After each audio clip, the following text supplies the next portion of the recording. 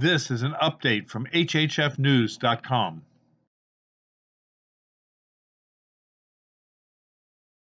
The news about the coronavirus in China is not very good.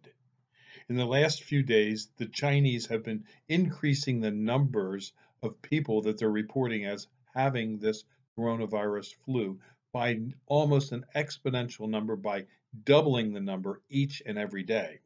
If this were to occur for 20 days, 2 billion people would be infected with this virus. So either they're trying to catch up to the real numbers of cases of coronavirus, or it really is out of hand. But any way you look at it, this disease is very unsettling, and you need to take precautions. There's a shortage of face masks, so you better try and make your own. If you have to fly on a jet, make sure you don't get on a jumbo jet where there's more people. One of the best ways you can take precautions against catching this disease is to go out for a walk.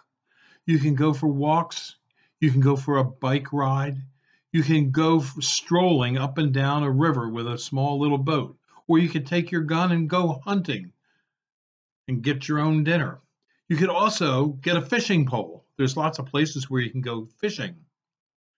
You can go to remote places and hunt for Indian artifacts and dinosaur bones. And then, of course, you can also do things in your backyard. You can plant things like trees and shrubs. And there are all kinds of things that you can add to your landscape to make it better and improve it.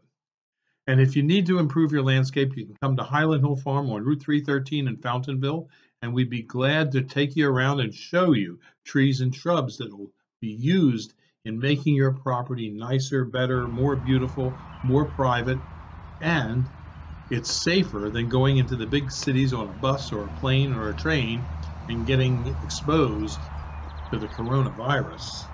There's very few viruses out in our tree field, but there's a lot of them in the city. So come to the country, and you can come to Highland Hill Farm and take a tour, or bring your camera.